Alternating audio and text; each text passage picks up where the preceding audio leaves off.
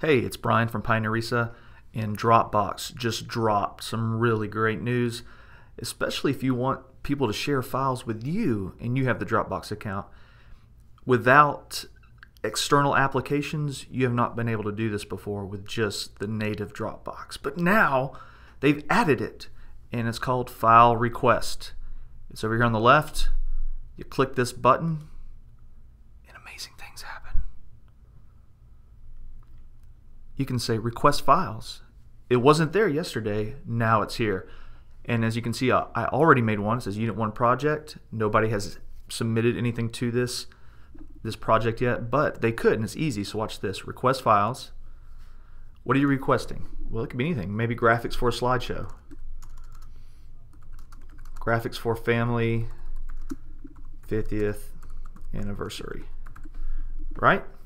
And maybe people are getting pictures together for an anniversary get-together slideshow thing, and then you hit next. And that's the special link that you give the people who need to submit something. There's no password. They just have to have this link. This link in itself is kind of like a password because it has all this chaos at the end. And so you give that to people. And I've already tried this on the phone. It works on the phone. If you give that link to someone, a teacher could make a QR code out of this link right here, and students could click the QR code, and they would have the opportunity to upload a picture maybe from an iPad. And just lots of possibilities here. And especially if you're just kind of getting into this, students submitting things online, this is a good way to start if you don't have a learning management system.